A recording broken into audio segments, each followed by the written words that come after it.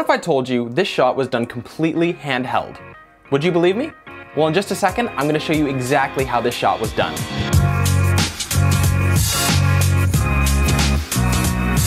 Hi guys, this is Jordan with Motion Array, and I love great, smooth shots. Typically we'd get these by either using a slider or a stabilization unit. But for this particular shot, I didn't have either of them available to me, but I needed to get the shot. So was everything lost? Nope.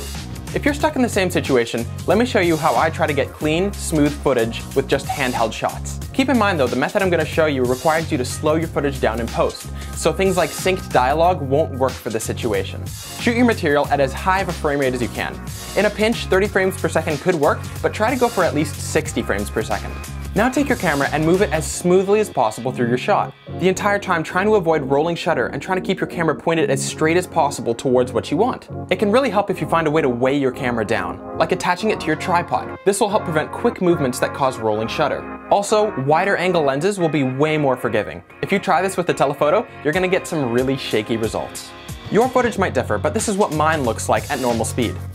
Ugh, gross. But we can still get a clean, smooth shot by doing just a couple of simple things. Set up your sequence for 24 frames per second, or 25 if you're running with the PAL system. This will give you the most amount of room to slow down your footage later. Now take your clip and we're gonna nest it.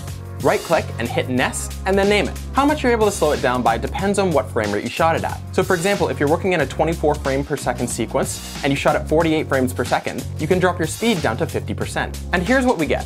Still not perfect, but it's getting there. Go to Effects and choose Warp Stabilizer.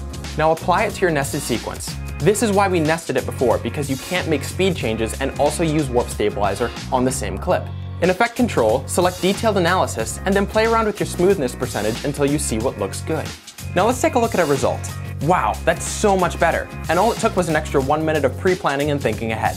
I find that Warp Stabilizer can give you some really amazing results if you put it in the right situation, and slowing down your footage really helps. So there you go. If you're in a pinch or if you don't have a stabilizer, you can still get amazingly smooth shots. I hope you found this video helpful. Thank you so much for watching, and as always, I hope to see you next time.